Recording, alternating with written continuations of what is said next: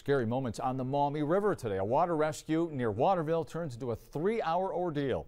It happened just before 3 o'clock off the shore of Farnsworth Park in Waterville. 13 ABC's Senna Ora live with the unbelievable details surrounding this rescue. All new at 11. Senna? Well, Lee, this involved a family of 4. There were no injuries. This family just happened to get stuck in some shallow water, but they weren't the only ones.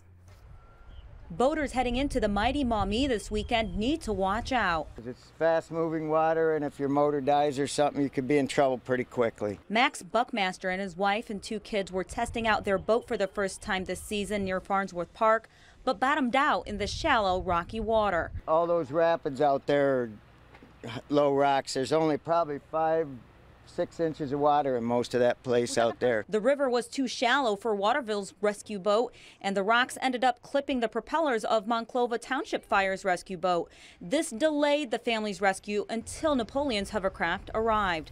3 were brought back to the shore, but it didn't end there. Max didn't want to leave his boat untethered, and so he refused to get in the Hovercraft the first time around.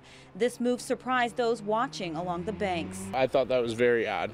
Because even if he comes, where's the boat going to go? The boat's stuck, so. His refusal pushed back rescue efforts by another hour. Once officials tied the boat down, Max climbed aboard the hovercraft and was brought back to shore.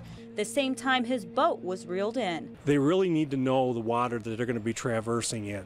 Know the water. That's the biggest thing. Waterville's fire chief says extended rescues like this are risky. It's very dangerous. It puts our department and our community in peril when they do that. That's why we always try to work to get them to safe as soon as possible without any conflict. Reporting, Senna Ora, 13 ABC Action News.